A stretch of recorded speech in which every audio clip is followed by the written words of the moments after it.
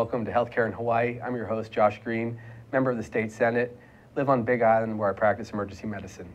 Today I have the luxury of having a good friend on the program, Ms. Lopez. She is the Chief Operating Officer of HHSC, which is Hawaii Health Systems Corporation, and is also their General Counsel. Anne was formerly with the Attorney General's office, where I worked very closely with her. I found her to be a terrific intellect, and I'm excited that she's working on a big issue for us, which is our healthcare safety net. So for those of you who haven't watched our show before, HHSC acts as kind of the bedrock, the foundation of our healthcare system, especially on the neighbor islands. So today we're going to talk about our healthcare safety net, HHSC. Nice to see you, Anne. Nice to see you.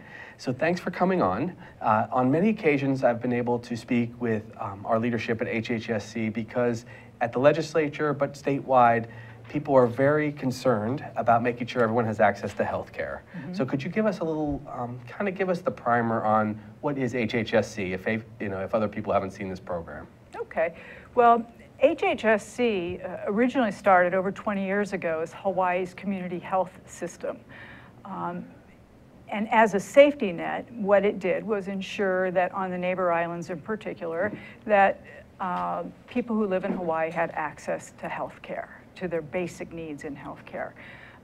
In 1996, the legislature changed the structure a little bit to turn it into a more autonomous sort of corporation so that it could be more flexible and respond to the demands and changes in health care. Right. Over the last 20 years, it's really evolved into a very complex and sophisticated healthcare system. We have 12 facilities statewide and 2 facilities on Oahu, but primarily on the neighbor islands. Right. And we provide care from really birth to death and everything in between. So the facilities, we call them a safety net, but they really have grown well beyond a safety net. Sure. They provide modern day health care to the residents and visitors of the state. So yeah, so Hawaii Health System Corporation, this corporation with these 12 hospitals, I think that the people in the neighbor islands really understand and appreciate how valuable they are. Mm-hmm. On my island, on Big Island, you've got the main facilities, Kona Hospital mm-hmm. in my district, Hilo Hospital, right. And then we have some smaller facilities, right? We've got Kau Hospital and Kohala Hospital where I do some right. ER work. In addition, there's one private hospital, North Hawaii Community Hospital, right. Separate from the system. So I think people need to understand that almost the entirety of the healthcare that you get on Big Island is HHSC. Right. And then Maui. Maui has one major hospital, correct? Right, it is. HHSC is the only hospital on the island of Maui. We also have a hospital on Lanai. Yes. And a smaller hospital on Maui as well in Kula. Got it. So people on Oahu, I think, might not understand because they have Straub and they've got Queens and they've got mm-hmm. Castle, though we do have the HHSC facilities on Oahu. Right. Providing mostly long-term care, correct? Yes. But for the neighbor islanders, that's the game. That's where you go. Now, how many employees is this? I mean, how big are these facilities for our viewers? Our total employee count is just over 4,100 right. employees. And I think that probably East Hawaii has about 1,200 yeah. of those. Maui, total, including Lanai and Kula, is probably about 1,400. And then Kona and Kauai are the next 2 largest employers. Kauai has 2 facilities. In addition, there's a 3rd hospital there as well by another private provider. See, so I try to tell people that not only is this where you're going to go to get your health care, but also in many cases, these are the best jobs in the district, in mm-hmm. the region where these hospitals are. A lot of very important high-tech jobs. All of the healthcare professionals there, the nurses mm-hmm. and the doctors and the workers at the hospitals, I mean, these are really an essential piece of the culture of Hawaii, which I think should not be lost on people. It's also a big economic piece of Hawaii, if I'm not mm-hmm. mistaken. Could you give us a little bit of an overview on the scope of HHSC, like how big it is? Because I know a lot of our viewers are interested in, well, they hear we sometimes have a subsidy, we want to be supportive of healthcare for all. What does it mean? But if people are watching us today, I hope they'll come away with the understanding that you actually generate a lot of revenue, in fact, most of the revenue for the system, correct? Absolutely. And I think in this last year, our revenues increased to a little over $550 million. Wow. And I'm not sure if you can see it on the TV, but this shows how much our revenues have increased. Amazing. So this says over this the shows last decade. from about 200 million back in '98 up now, because healthcare is expensive, and technology is driving healthcare costs, as are many things, of course, pharmacy, and just expensive to pay for healthcare. We're now up, like you just said, over $550 million, which, wow, that's a gigantic number. And much of this revenue comes from people just paying their insurance and... Right. The largest portion of our payer is Medicare and Medicaid. Right. And that actually leads to where some of the difficulties HHSC experiences, because there's always a gap between how much we're reimbursed from Medicaid and Medicare and the cost of the care that we provide. And it's that gap, really, between our reimbursements and the cost of care that have required HHSC to go to the legislature to seek basically gap funding, a subsidy to fill that gap between our reimbursements and our expenses. I think that's something that a lot of people don't understand. So let's talk about that a little bit. People have insurance. We have 1.4 million people in the state. But many, many people now in our state, the number I last heard was 345,000 of our individuals, of our citizens, have Medicaid. Then another 100-some thousand people have Medicare. So that's probably almost pushing 500,000 people of the state, of the 1.4 million people, have Medicare or Medicaid. Virtually all of these individuals at some time or another will go to an HHSC hospital, very likely. Some might go to some of the other hospitals, but if you're on the neighbor islands, you go to the HHSC hospitals. Tell people, or help me to express to people, what the difference is as far as payments between if you've just got private insurance and your HMSA or Kaiser insurance versus you're on Medicaid, and what's the reimbursement like? Well, I think probably if we look at Medicaid, probably the easiest calculation is to look at long-term care. Because we have a flat reimbursement of, I think it's $200 a day. And the cost of care is $400 a day. Got it. So there's no way to fill that gap. We can't decrease the number of staff working with our patients. There's just no way to bridge that gap. You can't cut any more corners. And so we will always have that $200 gap. Now, it's not the same $200 for every kind of service that's provided, but I think that that gives the clearest example of... Oh, I know, because one time I had a gentleman who came in and cut off part of his finger, which I reattached. And I'm not complaining, because I'm not into money. I really do not worry about this personally. I just want to be a doc and do my job. But the reimbursement was like $19 from a Medicaid reimbursement for reattaching a person's finger. And I just wanted to make sure his finger worked. And that individual was just in a circumstance where he didn't have a lot of resources. But by the same token, the costs at the facility were very large. And that's why when people use the word safety net, we're talking about a place where people can go and get good care, get safe care, get a full complement of care, x-rays, and a doc and a nurse and a team. But the costs were very, very large, probably, to do the surgery and to take care of all the needs of the patient. And I think that people have to understand that that's why, in some cases, government services exist, because if we were just left to our own devices to simply prop up private facilities exclusively for Medicaid, no one would come into the business. I don't think. I don't think it's possible. And we treat every single person, so nobody gets turned away. And so that certainly adds to the gap for us, and we will continue to do that.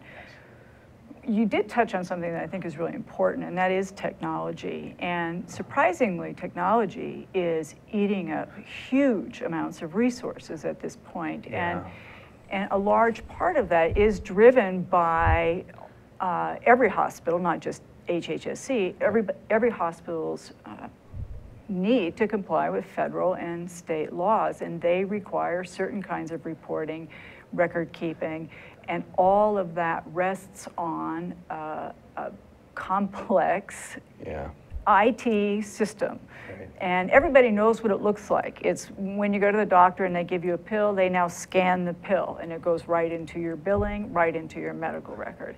Yeah. Those systems are just enormously expensive and really drain the costs. Yeah, you touch a nerve with me when you mention that, and you know, we're friends, and so it's not about me and you, but I'll tell you, I was trained in family practice back in, not that long ago. I mean, I graduated from medical school in 1997, and when I graduated in family practice for my residency, it was really about seeing a lot of people, taking care of their primary care needs, writing a quick note, and moving in a way to take care of people, the next person. And the system has changed, you know, and to place blame would be, you know, probably indelicate, but it's certainly not HHSC's fault. But when additional regulations come down, and I'm not talking about holding people to account for good care, but when the focus becomes documentation at all costs and scanning this and that and making sure an electronic medical record is available if you want to even file your bills, it makes it impossible to deliver care the way we were trained, which was, it was about the patient and his or her doc or nurse in many cases. And I personally, we won't dwell on this today, but I think we took the wrong fork in the road when we looked at healthcare systems reform, because for all of the extraordinarily big pluses to erase mistakes and this and that, I think that we depersonalized so much of healthcare, and I think a lot more resource could have been put into people, because I mean, I'm sure you guys spend millions and millions of dollars on the electronic medical record system, yet I also know you're always looking for enough staff just to see people. Right. And I wonder if that's at least not the place to start for the next iteration of the next Healthcare Act, whatever that might be. Well, I will tell you the flip side of it, though, yes, is that as a result of our electronic medical records, our revenue cycle has been vastly improved. Well, so we are able to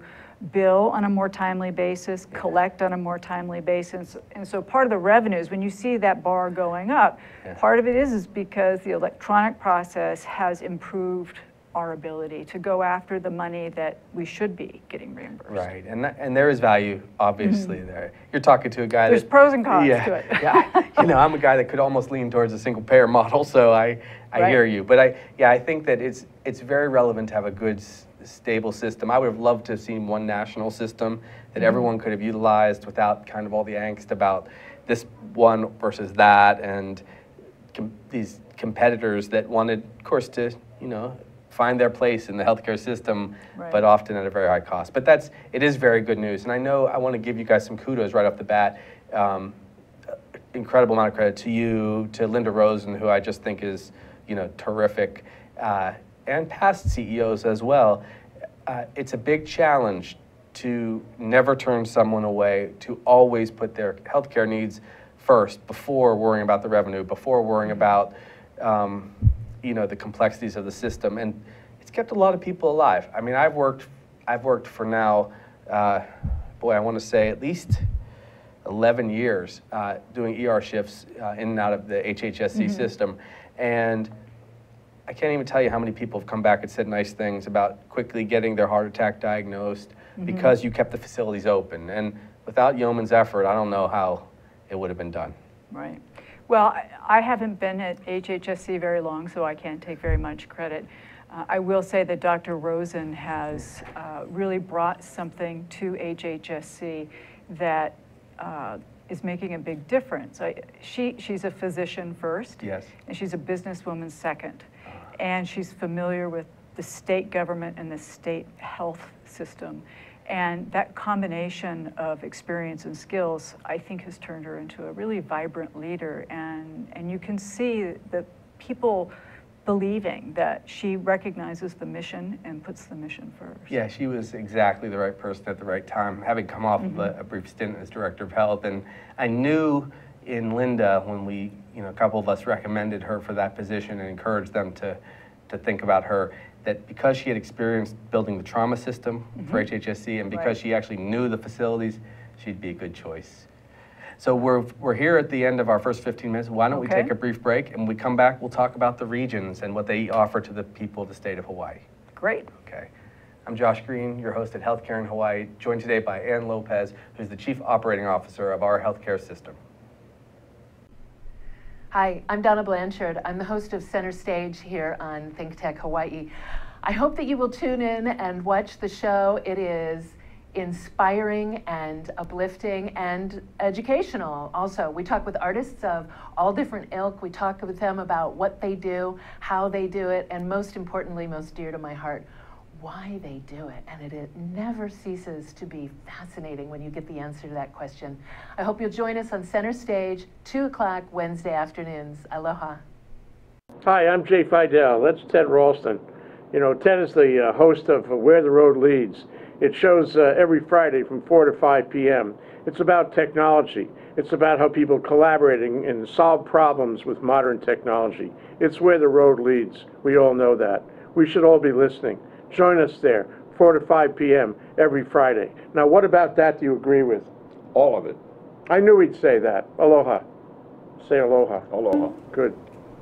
Aloha, welcome back to Healthcare in Hawaii. I'm your host, Josh Green, Senator from the Big Island. I'm joined by a friend today, Ann Lopez, who's the Chief Operating Officer of Hawaii Health System Corporation, our healthcare safety net, backbone, call it what you will, for the neighbor islands. They've got 12 facilities statewide. They were created over 20 years ago now to make sure that we have healthcare access in a hospital setting, both long-term care and acute care across our islands. So I'm happy to have you. Thank you for the invitation. You bet. So in our first segment, you were talking very eloquently about how budgets have increased, how the revenue stream has increased to over $550 million. Over 4,000 of Hawaii's individuals, citizens, are employed at HHSC, and really that we don't ever turn anybody away. So whether someone's got Medicaid or Medicare or private insurance, it doesn't matter. They will be seen and get health care. We always hope top quality health care, affordable in a kind of a timely fashion wherever you are. Right. But there's been some change in the last year. I've been in the legislature now for a decade, a little bit more, and year over year, there had been this debate. Should government be in the role of health care? Should we be partially or completely running hospitals? What's your feeling about that? Well, it's a really complex issue because there's not the government should be in or the government should be out sort of bright line that we can take. HHSC started, and I think most community hospitals are like this, where it truly is a safety net. Yeah. But what a safety net is sort of subject to some debate. Yeah. And Dr. Rosen sort of describes it as a long time ago, you couldn't get a vaccination from a private doctor. So the government stepped in and gave vaccinations. And they did that until other hospitals or private providers could do vaccinations. And then the government withdrew.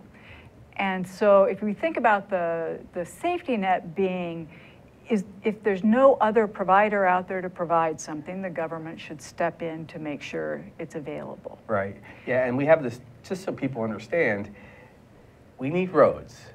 No one is going to put up a big road right in their community because it's going to cost tens of millions of dollars, so the government builds a road. A hospital in Ka'u, which will see everybody, which is where I started. I came to Hawaii in 2000 and I worked in Ka'u Hospital. And I worked in the little clinic just down the street, but I volunteer and moonlight in the little ER down there.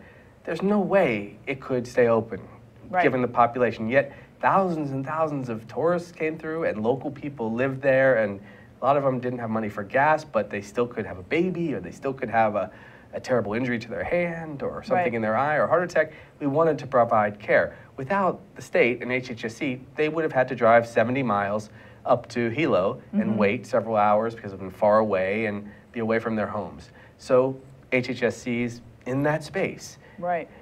So fast forward now to a community like Maui. Yes. Where the community has grown and has grown to the point where it actually can sustain a private provider, a private hospital.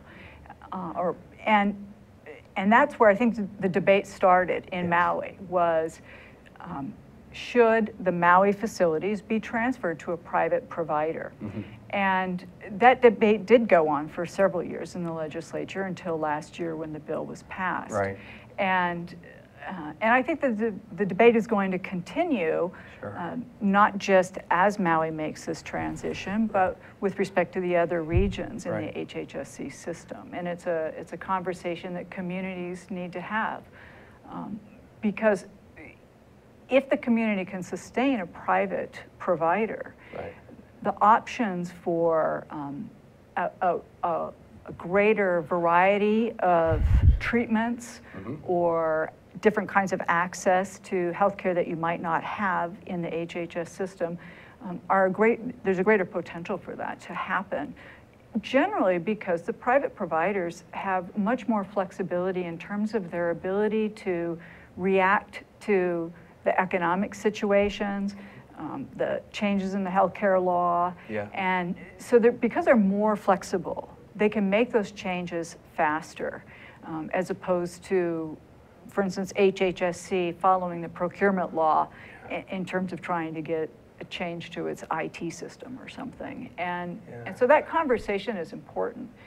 I'll tell you with Maui, where we're at with that right now. Please. Is last year, the governor signed Act 103, which Right. allows the Maui facilities to be transferred to a private provider. And what this transfer means is basically that the state, the government, is getting out of the hospital business in the county of Maui. It's not asking anybody to manage the system Right. or operate it on its behalf. It's getting out of the business. And through the process, through Act 103, Kaiser, the Maui Regional System Board for HHSC, chose, after a vetting process, chose Kaiser Hospital to be the provider in the Maui region. And I think, as you know, the governor just signed the transfer agreement 2 weeks ago, Right. which provides the sort of the structure for what's going to happen. Sure. And it's really exciting. What's important for people to know is that this will always be a community hospital. This will not be, or Maui Memorial and Lanai and Kula, they will not be Kaiser hospitals only serving Kaiser patients.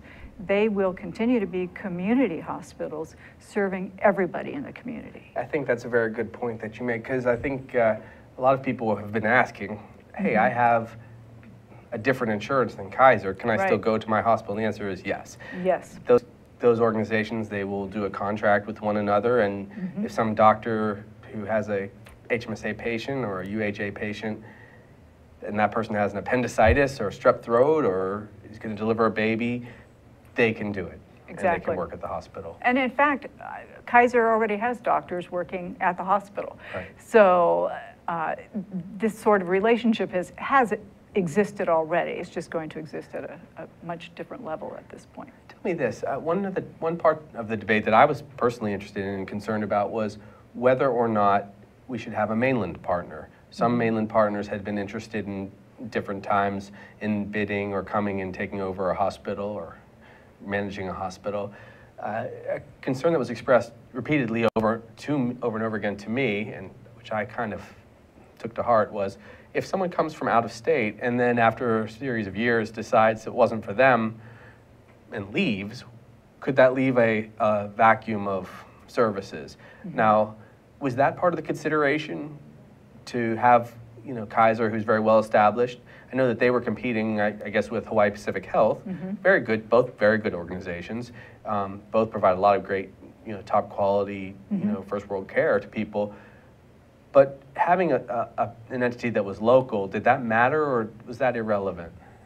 Well, in Act 103, the legislature actually required any facility seeking to take over the system in Maui to have a certificate of need already in the state. And so that provision basically meant that only hospitals currently existing or working, in the state could apply. Now, Kaiser, of course, is a national mainland corporation. Right. And so it's kind of a hybrid of what people were looking for. There was this idea that we should keep the facilities operated and run by local entities. And I think some of that comes from a sense of Hawaii is very different than the mainland. Yeah. And you probably can talk about this, but you probably see some issues in our rural areas that are absolutely never seen on the mainland or very rarely seen. For sure. Well, boy, I mean, we have a dengue outbreak. I mean, you know, right. And it is helpful, I could tell you, having been on both sides of this fence, to have some experience locally. I remember when I started practice in 2000, for the first year at least, I was completely unfamiliar. I was a very young doc then, but fresh out of residency, but I was very unfamiliar with some of the just the cultural nuance, which was very, very important. Right. I can tell you a good example might be, at first I was very dismayed when I saw young women pregnant, really dismayed, because they were very young and they're still in high school, and I thought, well, boy, we should be doing a better public health job, much better public health job in this little rural community on that issue. And I still feel, you know, my personal bias is wait a little bit until you got your life all together. But then I began to realize that in our culture, family was so prioritized, and in many cases, people did start families younger because we are very far away from urban centers. That there was a lot of cultural. There were cultural and traditional practices that people did get married sometimes before they had their education, still got their education afterwards. And I realized that my bias was not completely appropriate at that time.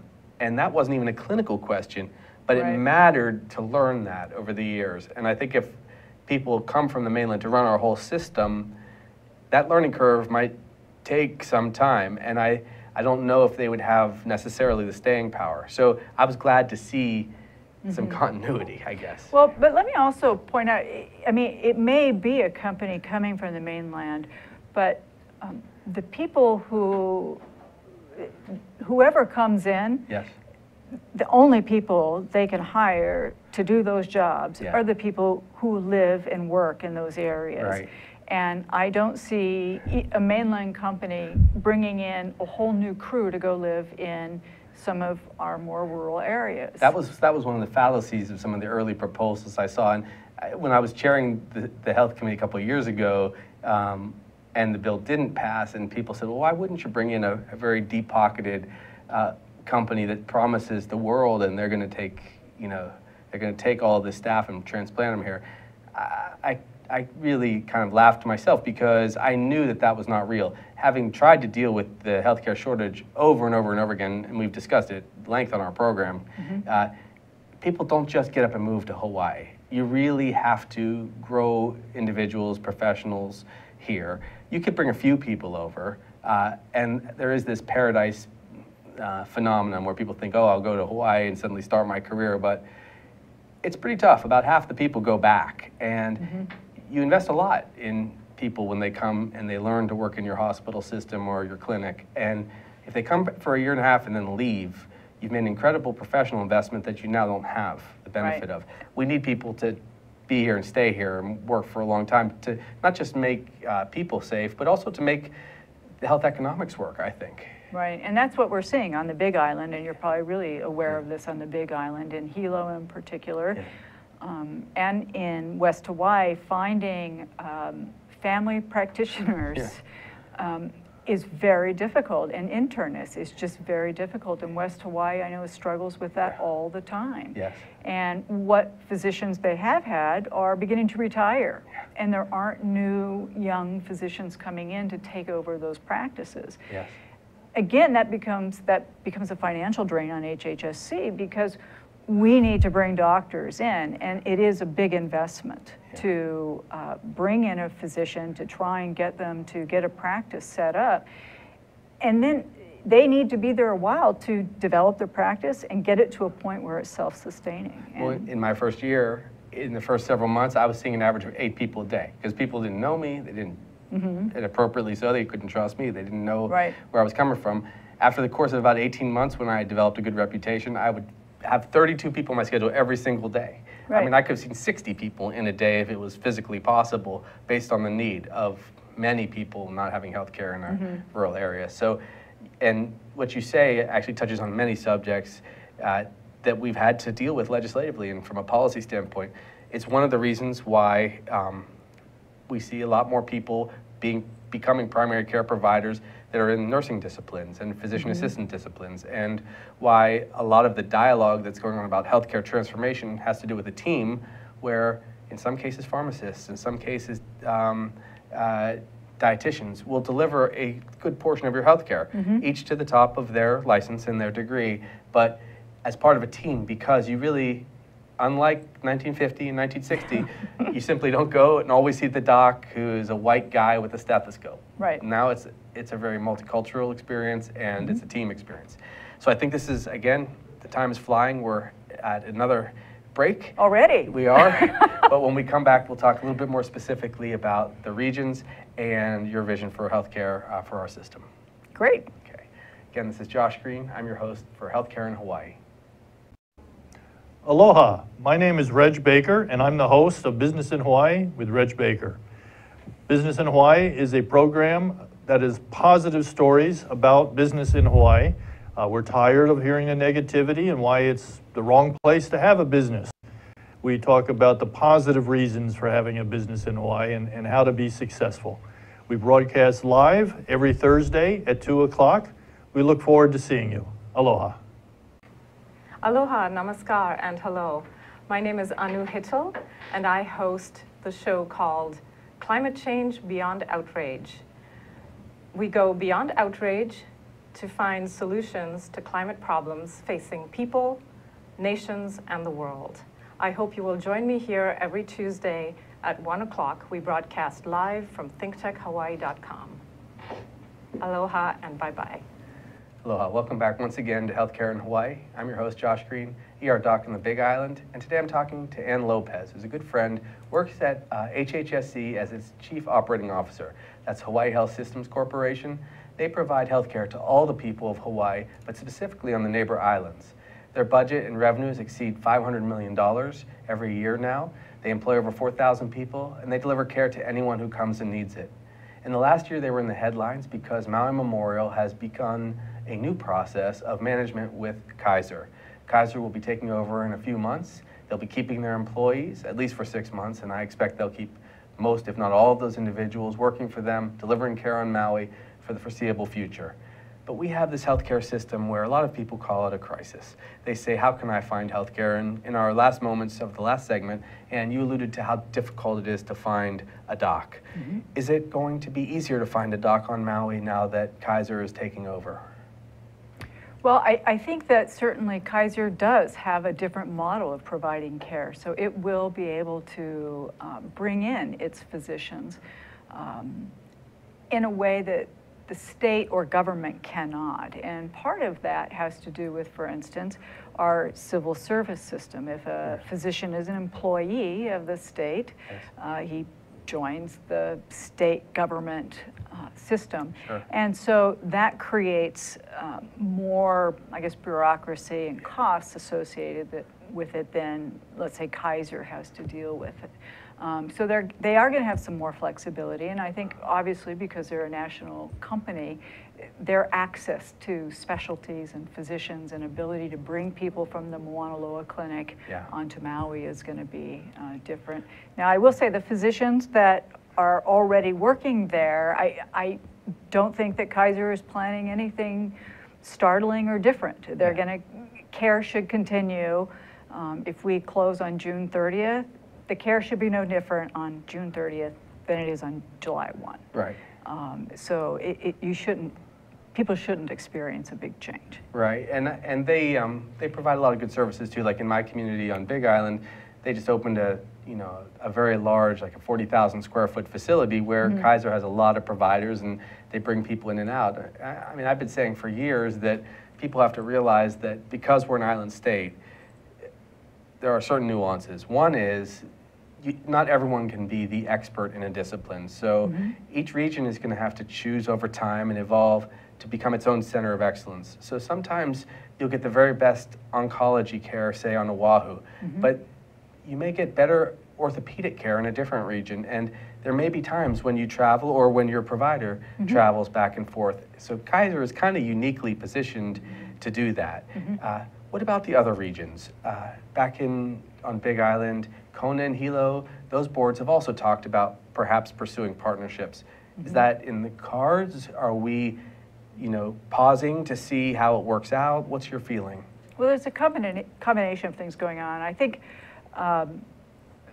what's going on with the Maui and Kaiser transition is it's never been done before. Right. Certainly not to the extent that, as large as our system is here. Yeah.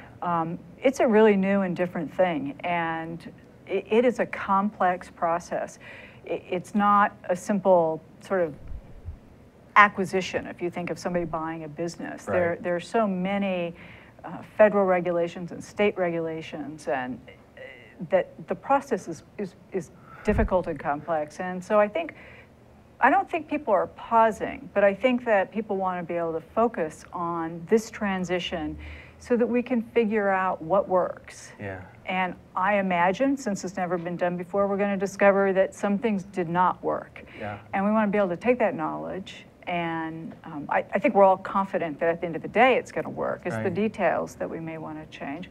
So I think that we're going to watch this process. We're going to work through it. And absolutely, our two regions on the Big Island, West Hawaii and East Hawaii, are interested in seeing if there is a transition that they can make as well that's similar to Maui. And what we'll be able to do next legislative session is take what we learned with Maui and make it hopefully even a smoother ride than it has been so far. Yeah. They are both interested. They have been talking to different partners, and I think they've talked in the press about that, so that's not unknown to people. Right. What those entities can bring to the Big Island for people to think about is sort of, if you think about the economics, the scale of what they can bring. If you think about the Adventist system, who had been talking with the Hilo side, they're a large organization, and they are a large organization that works in rural areas. Right. So what they can bring to a rural community is really unique and different than perhaps what another facility or another entity could bring. Right. So I think what the Big Island is looking at right now, what their emphasis is, knowing that down the road, if their communities can sustain a private operator, that would probably be the best direction, because we think that healthcare can be even better, and the access to different kinds of specialties can be even greater with a private operator. In the meantime, though, they are really getting to work on a number of fronts. Really important is that they are trying to bring their communities in to have a discussion with them, this sort of wonky discussion that we're having about what should a community expect in terms of their health care. Do they want safety net, or do they want something beyond safety net? Right. And can they sustain something else? And so they're going to pull in their communities, they're going to talk with them about it, they're going to try and generate a real community, I guess, decision-making process, which is what we saw in Maui, right? After years, the Maui community was clear where they wanted to go. Right. And it's in its infancy still on the Big Island. And so I think that that's what their focus is going to be. Yeah. The other thing is our facilities have been working really hard to live within their means, to work within their budgets. And they need economically to be in good shape for a private provider to even walk through the door. Yes. And so they're working really diligently to balance their budgets, to maintain their services, maintain their employees, and still be able to function without having to keep coming to the legislature for gap funding. And my understanding is that the ask is much more modest this year, more than in any recent years that I can recall. Yes, we're asking, this year in our budget request, we're asking for $21 million, which would be in addition to the base that we got in the biennium budget. So from last year, originally we had planned to come in with a $47 million ask. Yes. With Maui leaving the system, we've been able to reduce it to $21 million. And we will not be asking for an emergency appropriation, which has not happened in many years. Yeah, I've sponsored any number of them, so, and happily too. And also, my understanding is we're not anticipating significant changes in the workforce right now. It looks like we've had a great, strong workforce, people very, just wonderful people devoted to care of patients in each of our communities, and we think we'll be able to retain them. Yes, it's been a painful year though. As you're aware, we did have to go through a reduction in force this year, and so I think that affected I think around 150 of our employees. 2015. Yes. Yes, okay. And through that process, it was really a painful process for everybody involved, and the regions are small communities. Yes. Everybody knows everybody, and everybody's like a family. So it was a very painful process, and it wasn't taken lightly. The goals that the regions were looking at were, what services do we need to be providing? Yes. And if we need to make cuts or reduce anything, let's make sure we don't reduce those crucial services that we have to have, because it's a safety net. There's no place else to go to get it. Yeah, that dialogue and that question about what is an essential healthcare service, it comes back every year, and even this year I have spent some time thinking about it, and we all know that OBGYN services and general medicine services are essential. They're the core of services, but also psychiatric services in this day and age where it's very difficult. A lot of people have challenges with mental illness. Even I could envision a time in the future where drug and alcohol treatment could very well end up on our radar as essential health services because so many people struggle with those problems. Pediatrics, on and on. So as we go down this road with partnerships and kind of the evolution, you're really describing the evolution of the Hawaii Health System Corporation. It'll be fascinating to see what we look like 5 years from now, and how people define these essential services, how people define what the safety net is. Right. Now, in our last few minutes, if you had a crystal ball, what would you like to express? What do you think we're going to see in the next 2, 3, 5 years for our healthcare safety net? Well, certainly there is an effort to transition out of, have the government transition out of providing, running acute care hospitals. Right. But that's a long process. That's not going to happen overnight, and there may be some communities where it's determined it's just not the right thing to do. Yeah. So HHSC is going to continue to exist somehow, but we will evolve. And where we don't have private operators and private providers coming in, then you're going to see things finding new ways to provide health care. And Kona is actually a great example. They've just started their telepsychiatry program where, because there's so few psychiatrists to work in their emergency room, they actually now have telemedicine, so that there's a psychiatrist available 24 hours a day to talk with the patient. That's the kind of evolution that we're going to see, is our communities finding new ways to continue to provide really important health care to our communities. And they're going to be creative, and they're going to keep working to do that. Okay, well, I'm very excited to ride along your side. I'll be in the trench, I suppose, taking care of people in the ER. I'm excited to see how healthcare continues to evolve, because Hawaii has been one of the leaders in healthcare. We are the healthiest state once again this year, and in no small part, that's because you guys provide very essential services to so many, especially on the neighbor islands. So thank you. Great. It's great to see you. You too. This has been Josh Green, Healthcare in Hawaii, talking about Hawaii Health System Corporation with Ann Lopez. Thanks for joining us.